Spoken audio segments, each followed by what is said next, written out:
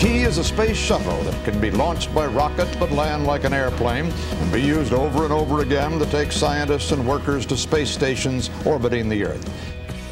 All that mattered 37 years ago today, NASA's first space shuttle. The Enterprise took its maiden assisted flight over California. It was used as a full-scale test model for several years.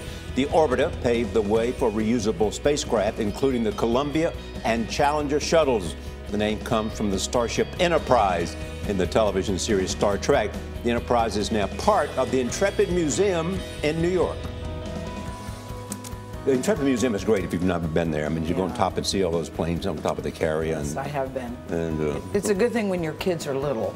Yes. There you go, Nora. There we I haven't go. been lately, but when I went, you're right, Charlie, amazing to see. Put that on the to-do list.